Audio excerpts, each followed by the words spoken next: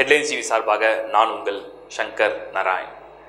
மாத பலன்கள் வரிசையில் இந்த மாதம் ஜூலை மாத ராசி பலன்களுடைய டீட்டெயில்ஸை கிளியராக உங்களோட நான் எக்ஸ்பிளைன் பண்ணுறேன். கடந்த மாதங்களில் உள்ள சில கசப்பான அனுபவங்கள் இந்த மாதங்களில் மாற்றங்களை கொடுக்கும். கிரகங்கள் ஒரு நாளும் ஓய்வெடுக்கிறதே கிடையாது. Everyday they are moving. அந்த மாதிரி கிரகங்களுடைய நகர்வுகள் மனிதனுடைய வாழ்க்கையில் இன்ப காலம், துன்ப காலம், வசந்த காலம், வருத்தங்கள் அனைத்தையும் மாற்றக்கூடியது தான். சப்ஸ்கிரைப் பண்ணி வச்சுருக்கவங்க இந்த ஹெட்லைன்ஸ் டிவியில் நிறைய ப்ரோக்ராம்ஸ் அப்லோட் ஆகிருக்கு. ஏன்னா எங்ககிட்ட நிறைய பேர் கேட்கும்பொழுது இந்த நேமை பற்றியோ இல்லை நியூமராலஜியை பற்றியோ எங்களுக்கு இன்னும் தகவல் கொடுங்கன்னு சொல்கிறீங்க. ஆல்ரெடி நிறைய ப்ரோக்ராம்ஸ் அப்லோட் ஆகிருக்கு. நீங்கள் வந்து சர்ச் பண்ணி பார்க்கலாம். சப்ஸ்கிரைப் பண்ணாதவங்க 7.5 லட்சத்துக்கும் அதிகமான ஃபாலோவர்ஸ் வந்து ஃபாலோ பண்ணியிருக்காங்க. நீங்களும் சப்ஸ்கிரைப் பண்ணிக்கோங்க. உங்கள் ஃப்ரெண்ட்ஸோட ரிலேஷன்ஸோட ஷேர் பண்ணுங்கள். இந்த ஹெட்லைன்ஸ் டிவியை பொறுத்த வரைக்கும் இந்த ராசி பலன், நியூமராலஜி பலன், ஜெமாலஜி, ருத்ராட்சனை பற்றினது, வாஸ்து பற்றின டீட்டெயில். நீங்கள் வீடு கட்டுறீங்க, ஒரு வீடு வாங்குறீங்க, உங்கள் ராசிக்கு என்ன திசை ஃபேவராக இருக்கும், உங்களுக்கு எந்த நம்பர் ஃபேவராக இருக்கும், நேமில் நியூமராலஜி வைஸ் உங்களுக்கு என்ன ஜெம்ஸ்டோன் ஃபேவராக இருக்கும், அது எதை அணிஞ்சால் உங்களுக்கு அந்த சமயத்தில் உள்ள லக்கை என்ஹான்ஸ் பண்ணி கொடுக்கும், எந்த ஜெம்ஸ்டோன் உங்களுக்கு பிளாக்ஸ் அண்ட் அப்டக்கல்ஸை உடைக்கும், ப்ளஸ் என்ன டெம்பிள் வர்ஷிப் வந்து உங்களுக்கு பெஸ்ட்டாக இருக்கும், எப்படி நீங்கள் வந்து வழிபாடு முறையை செய்யலாம், என்ன தானம் செய்யலாம், தானங்கள் எப்படி வந்து உங்களை பாதுகாக்கும், இதெல்லாம் நீங்கள் தெரிஞ்சுக்கணுன்னா இந்த நிகழ்ச்சிகளை நீங்கள் தொடர்ந்து பார்க்கும்போது இதில் உள்ள தகவல்கள் உங்களுக்கு பல விதத்தில் பயனுள்ளதாக இருக்கும். வருட பலன்கள்லையும் இப்போ குரு பெயர்ச்சி பலன்கள் அப்லோட் ஆகிருக்கு. அடுத்து சனி பெயர்ச்சி பலனும் தொடர்ச்சியாக அப்லோட் பண்ண போகிறோம். வாட்ச் பண்ணி பாருங்கள் ஹெட்லைன்ஸ் டிவி. கும்பராசி ஜூலை மாத பலன்கள். கும்பம். இந்த கும்பம் வந்து லாபம், ஆதாயம், முன்னேற்றம், இதோடைய எண்ணங்கள் எப்போவுமே இருந்துகிட்டே இருக்கும் அந்த கும்பராசியை பொறுத்த வரைக்கும். ஸோ இந்த ஜூலை மாதத்தில் எந்த அளவுக்கு அது சாதகமாக இருக்குது. வருமானமும் முன்னேற்றம் தான் இவங்களுடைய அடிப்படையான கொள்கையே. கும்பத்தில் பிறந்தவங்க எப்போவுமே ஒரு ப்ராஃபிட் கெயினுடைய மைண்ட் செட் இருக்கும். இந்த ராசியாக இருந்தாலும் சரி, இல்லை லக்னமாக இருந்தாலும் சரி, நமக்கு என்ன ஆதாயம், நமக்கு என்ன ஃபேவர், நமக்கு எப்படி க்ரோத் கிடைக்கும், இவங்களால் நமக்கு என்ன பெனிஃபிட் கிடைக்கும், இவங்களால் நமக்கு என்ன க்ரோத் கிடைக்கும், இப்படிங்கிற ஒரு எண்ண பார்வைகள் எப்போவுமே உண்டு. கும்பம் ராசியில் பிளானட்ஸ் பொசிஷன் ஆனால் கூட இந்த மாதிரி ஒரு பலன்களை கொடுக்கும். அந்த அளவுக்கு இந்த கிரகம், இந்த ராசி தன்மைகள் உடையது. சரி, இந்த ஜூலை மாதத்தில் பாருங்கள், 11th ஹவுஸில் ஹவுஸ் ஆஃப் ப்ராஃபிட் அண்ட் கெயினில் சனி, கேது இருக்குது. இது ஏதாவது நல்லது செய்யுமா? சனி, கேது எவ்வளோ தான் நல்லது செய்ய முயற்சி பண்ணலாம். குரு 10ல் ஒரு சுப கிரகம், முழுமையான சுப கிரகம்னு சொல்லக்கூடிய குரு 10ஆம் இடத்துல இருக்கும் பொழுது நிறைய தடைகள், ஏற்ற இறக்கங்கள், வேலையில் ஒரு சிலருக்கு மாற்றம் பண்ணுன்ற எண்ணம், ஒரு சிலருக்கு தன்னுடைய சீனியர்ஸோட மோதல் ஏற்பட்டு அந்த வேலையை விட்டு வேறு வேலைக்கு முயற்சி பண்ணக்கூடிய நேரம். புதுதாக வேலை தேடுறவங்களுக்கு பார்த்தீங்கன்னா அந்த ஆப்பர்ச்சுனிட்டி பெஸ்ட் ஆப்பர்ச்சுனிட்டியாக இல்லாமல் ஒரு ட்ரையல் ஆப்பர்ச்சுனிட்டி அப்படிங்கிற மாதிரி கிடைக்கக்கூடிய ஒரு பலன். இது மாதிரி சூழல்கள் உண்டு. அப்போது இந்த கும்பம் அப்படிங்கிற ராசியை பொறுத்த வரைக்கும், இந்த கும்பம் அப்படிங்கிற லக்னத்தை பொறுத்த வரைக்கும் ஜூலை மாதங்களில் அந்த ராசிக்கு 6வது வீடு அப்படின்னு சொல்லக்கூடிய கடக வீட்டில் புதன் மற்றும் செவ்வாய். இந்த புதன் செவ்வாய் அந்த 6ஆம் இடத்துல இருந்தால், செவ்வாய் தான் Lord of business and career. அந்த இடத்துல குரு. கிட்டத்தட்ட இது ஏதோ ஒரு சில பிரச்சனைகளை உருவாக்குற நேரம் மாதிரி இருக்குது. ஆனால் ஆல் ஃபார் பாசிட்டிவ். ஏன்னா கும்பத்துக்கு சனி லாபஸ்தானமான 11ஆம் இடத்துல இருக்கார். நல்லா அண்டர்ஸ்டாண்ட் பண்ணுங்கள். கும்பம் அப்படிங்கிற ராசிநாதன் யாருன்னா சனி. அந்த சனி ஹவுஸ் ஆஃப் ப்ராஃபிட்டில், கெயினில், பாசிட்டிவ் சைடில் ஒரு பலமான இடத்துல ஸ்ட்ராங்கான பொசிஷனில் இருக்கார். அப்படி இருக்கும் பொழுது சில பிரச்சனைகள் வாழ்க்கையில் நடக்குது. அதுவும் மெயினாக வந்து கரியர் லைஃப்பில், உங்களோட ஜாபில், உங்களோட பிஸ்னஸில், இல்லை பிஸ்னஸ் டிரான்சாக்ஷன்ஸில் சில பிரச்சனை இந்த மாதம் வந்து கொஞ்சம் கொஞ்சம் நடக்கும். இது எதனால் நடக்குதுன்னு நீங்கள் தெரிஞ்சுக்கணும். குரு 10ஆம் இடத்துல இருக்கிறதுனால இந்த பிஸ்னஸ் ஆப்பர்ச்சுனிட்டி, இந்த கரியரில் வந்து சில பிரச்சனைகள். செவ்வாய் அந்த லார்ட் ஆஃப் 10க்கு அதிபரான செவ்வாய் நீச்சம் பெற்று 6ஆம் இடத்துல மறையும் பொழுது சில பேட்டில் சொல்கிறோம், சில கான்ஃப்ளிக்ட் சொல்கிறோம், சில எதிர்ப்பு நிலைகள் சொல்கிறோம், சில இழப்புகள் சொல்லக்கூடிய ஒரு காலகட்டம்னு சொல்கிறோம். இதெல்லாம் ஏன்?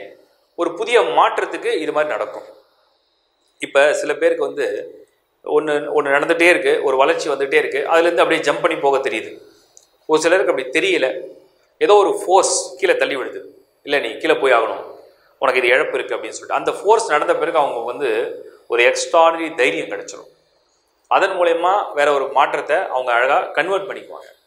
அந்த மாதிரி ஒரு மாதம் தான் ஜூலை மாதம். நடக்கக்கூடிய சில அவ பலன்களுக்கு சுப பலன் காத்துட்ருக்குன்னு அர்த்தம். ஏதோ ஒரு ஃபோர்ஸுக்குள்ளே தள்ளிவிடும். அந்த மாதிரி ஒரு மாதம் இந்த ஜூலை. சரி, கும்பத்துக்கு நம்ம இந்த கரியரில் பார்த்தோம். உங்களுடைய மேரேஜ் லைஃப் ஆர் பர்சனல் லைஃப்பில் எப்படி இருக்கும் அப்படின்னு நம்ம பார்த்தோம்னா, 7th ஹவுஸ் லார்டு வந்து யாருன்னா சூரியன். இந்த சூரியன் மிதுனத்தில் ராகுவோட இணைந்து சுக்கிரனும் கூட இணைஞ்சிருக்காரு. குரு பார்வை கிடையாது, குரு 10ல். அப்போது அந்த மேரேஜ் ப்ரொபோசல்ஸ்லாம் ஏதோ ஒரு காரணத்தில் ஒரு திருப்தி இல்லாமல் இருக்கும். அதாவது நிறைய வரன் வரும், நீங்கள் எதிர்பார்த்த குவாலிஃபிகேஷன் கிடைக்கும், லுக் இருக்கும். ஆனால் ஒன்று ஹாரோஸ்கோப் மேட்ச் ஆகாது. அப்படி மேட்ச் ஆச்சுன்னா அவங்களுக்கு பிடிக்காது. ஏதோ ஒரு காரணத்தில் இன்னும் கொஞ்சம் இழுபறியாக தட்டி போயிட்டே இருக்கும். பட் இன்னும் வெகு விரைவில் அதெல்லாம் கூடி வந்துடும். இது மேரேஜ் சைடில். ஃபேமிலி சைடில் எப்படி இருக்கும், அது ஒரு பெரிய பிரச்சனை காட்டல. ஏன்னா அந்த மாதிரி ஒரு நெகட்டிவான ஃபோர்ஸஸ் உண்டான பிளானட்டரி கன்ஜெக்ஷன்ஸ் கிடையாது. எஜுகேஷனை பொறுத்த வரைக்கும் ஸ்டூடெண்ட்ஸ்க்கு குருவுடைய பார்வை 4ஆம் இடத்துல இருக்கிறதுனால கல்வி பயணங்கள், கல்விக்குண்டான முயற்சிகள், அவங்களுடைய ஹையர் எஜுகேஷன், அவங்களுடைய க்ரோத், அவங்களுடைய ஃப்யூச்சர் பிளானுக்கு உண்டான ஒரு திட்டம் இந்த மாதத்தை பொறுத்த வரைக்கும் குருவுடைய பலத்தால், குருவுடைய அருளால், குருவுடைய ஆதிக்கத்தால் சிறப்பான பலன்களை கொடுக்கக்கூடிய பிராப்தம் உண்டு. ஸோ இது வகையிலையும் இது கொஞ்சம் ஃபேவரபுளாக இருக்குது. அடுத்தது நம்ம என்ன பார்க்குறோன்னா ஹெல்த். இந்த கும்பத்தை பொறுத்த வரைக்கும் ஆரோக்கியத்துக்கு ஏதாவது பாதிப்பு இருக்கா? நான் உண்மையிலேயே சொல்கிறேன், ஆரோக்கியத்துக்கு பாதிப்புகள் கொடுக்கக்கூடிய ஒரு நேரம் இது கிடையாது. ஆனால் மன உளைச்சல் கொஞ்சம் கொடுக்கும். ஏன்னா இந்த 5ஆம் இடத்தை கூர்ந்து கவனிங்க, அங்கே ராகு ப்ளஸ் சூரியன் சுக்கிரன். அப்போது மனம் சம்மந்தப்பட்ட தான் அந்த 5th ஹவுஸ். நிறைய பேருக்கு இந்த பயம் வர்றது, எதிர்பார்க்காத ஏதாவது நடந்துருமான்ற ஒரு அச்சம் கொடுக்கறது. இப்போது நல்ல கெயின் வந்துகிட்டே இருக்குது, மாதம் நல்ல இன்கம் இருக்குது, சடனாக இன்கம் இல்லை, உடனே ஒரு பயம் வரும். சில ராசிக்காரங்க அதை பயப்படவே மாட்டாங்க. பட் கும்பம் எப்போவுமே கெயின் இல்லை, பணம் இல்லை, தன்னுடைய கம்ஃபர்ட்ஸ் இல்லை, தன்னுடைய பதவி இல்லை, தன்னுடைய அதிகாரம் இல்லை அப்படின்னா கொஞ்சம் ஒரு ஒரு பயம் வந்துடும். தனக்கு எல்லாமே பெஸ்ட்லேயே இருக்கணும், பெஸ்ட்லேருந்து கொஞ்சம் கீழே இருக்கணும்னு ஒரு நடுக்கம்.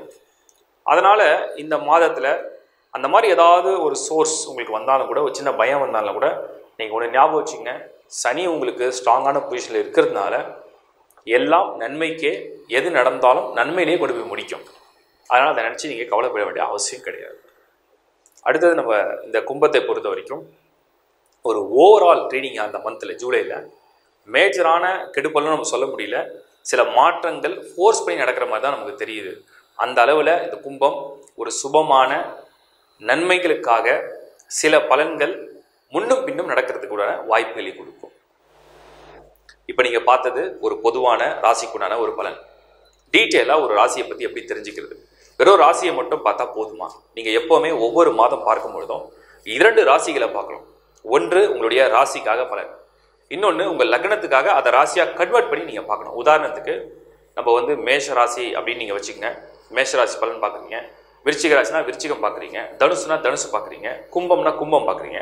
அதோட உங்கள் லக்னம் என்ன, அதுவும் கும்பமாக இருக்கா, இல்லை அது சிம்மமாக இருக்கா, ரிஷபமாக இருக்கா, மிதுனமாக இருக்கா, அந்த லக்னத்தை அந்த ராசிக்கு நான் பலன் சொல்கிறேன் பாருங்கள், அதை கம்பேர் பண்ணிக்கங்க. அப்போது உங்கள் ராசிக்கு ஒரு பலன், லக்னத்துக்கு ஒரு பலன், ரெண்டுத்தையும் கம்பேர் பண்ணும்போது ஒரு டீட்டெயில் அண்டர்ஸ்டாண்டிங் கிடைக்கும். நம்ம லக்னத்துக்கு, அதாவது லக்னம் அப்படிங்கிறது உங்களுடைய உயிர், உங்களுடைய எண்ணம், உங்களுடைய திட்டம், உங்களுடைய சிந்தனை, உங்களுடைய ஆர்வம், உங்களுடைய லட்சியம், அதெல்லாம் எப்படி இருக்குது, அதுக்குண்டான பலன்கள் எப்படி இருக்குது. அப்புறம் எக்ஸிக்யூஷன் பவர் இந்த ராசி. அப்போது அது எல்லாம் நடைமுறையில் எது நடக்கும் அப்படிங்கிறது இந்த ராசி இண்டிகேட் பண்ணும். ஸோ ரெண்டுத்தையும் கம்பேர் பண்ணும்போது தான் ஒரு அண்டர்ஸ்டாண்டிங் கிடைக்கும். கொஞ்சம் கொஞ்சமாக இதை புரிஞ்சுப்பீங்க. இன்னொன்று உங்கள் பர்த் சார்ட், ஜனனகால ஜாதகத்தை நீங்கள் முதல்ல டீட்டெயிலாக பார்த்து கற்றுக்கணும். ஜனனகால ஜாதகத்தில் 9 கோள்களில் எதெல்லாம் நமக்கு ஃபேவராக இருக்குது? நமக்கு சூரியன் நல்லா இருக்கா, அப்போ அரசாங்க வேலையில் நமக்கு பலம் அதிகம்னு அர்த்தம். சந்திரன் ஃபேவராக இருக்கா, நல்ல மைண்ட் இருக்குன்னு அர்த்தம். புதன் வித்தைகள் நல்லா வருதுன்னு அர்த்தம். சுக்கிரன் சினிமா துறை, கலைத்துறையில் என்ட்ரி கொடுக்குதுன்னு அர்த்தம். ராகு நல்லா இருந்தால் யோகங்கள் கொடுக்க போகுதுன்னு அர்த்தம். கேது நல்லா வலுவாக இருக்கா, ஞானம் நல்லா கிடைக்கும். சனி வலுவாக இருந்தால் தொழில் பண்ணுவீங்க, ஆரோக்கியமாக இருப்பீங்க, ஆயுளோடு இருப்பீங்க. அது செவ்வாய் ரொம்ப நல்லா இருக்குன்னா பாதுகாப்புத்துறை, அரசு துறை, காவல்துறை, மருத்துவத்துறை, இந்த மாதிரி செவ்வாய் உங்களுக்கு பலத்தை கொடுக்கும், தைரியத்தை கொடுக்கும். அப்போ ஒவ்வொரு கிரகத்துக்கும் ஒரு சக்தி இருக்குது. உங்களுக்கு எந்தெந்த கோள்கள்லாம் வலுவாக இருக்கோ லிஸ்ட் பண்ணிட்டீங்கன்னா, எந்த கோள்கள்லாம் வீக்காக இருக்கோ அந்த மாதத்தில் அந்த ராசி லக்னங்களுக்கு அந்த வீக்கான பிளான் டிரான்சிட்டை மட்டும் தான் நீங்கள் வாட்ச் பண்ணிகிட்டே இருக்கணும். அதே மாதிரி தசா புத்திகள் ரொம்ப ரொம்ப முக்கியம். உங்களுக்கு நல்ல யோக தசை இருக்கணும். சில பேர் ஜாதகத்தை பார்த்தீங்கன்னா பயங்கர யோகமாக இருக்கும், 5 கிரகம் 6 கிரகம் வலிமையாக இருக்கும். ஆனால் எந்த பலனும் எதிர்பார்க்க அளவுக்கு இருக்காது. என்ன காரணம்னு பார்த்தீங்கன்னா தசையோட யோகம் வீக்காக இருக்கும், அந்த தசையோட ஸ்ட்ரென்த் கம்மியாக இருக்கும். இதை எப்படி என்ஹான்ஸ் பண்ணுறது நீங்கள் தெரிஞ்சுக்கணும். அப்படி தான் உங்கள் ஜாதகத்தில் ஒரு பொது பலனை நீங்கள் கம்பேர் பண்ணி பார்க்க முடியும். அப்போது ஒரு டீட்டெயில் அண்டர்ஸ்டாண்டிங் நீங்கள் முதல்ல ராசி, லக்னம், உங்களுடைய பர்த் சார்ட், தசாபுத்தி, இந்த கம்பேரிஷன்லேயே உங்களுக்கு புரிஞ்சிடும் நம்ம வாழ்க்கை எப்படி போக போகுதுன்னு சொல்லிட்டு. அதுக்கு என்ன பரிகாரமோ செலக்ட் பண்ணிங்கன்னா பிரச்சனைகள் குறையும்.